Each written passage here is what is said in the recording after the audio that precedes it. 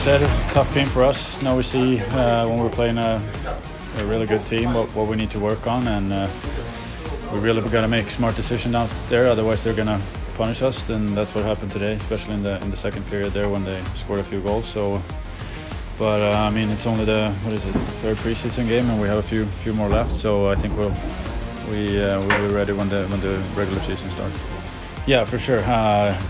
Special teams are huge in these games. It's going to be during the whole year, so it's always nice to score. And obviously, same with the PK. We got to have good PP and PK if we want to win games. So that's something that we're going to keep building on and be good at during the whole season.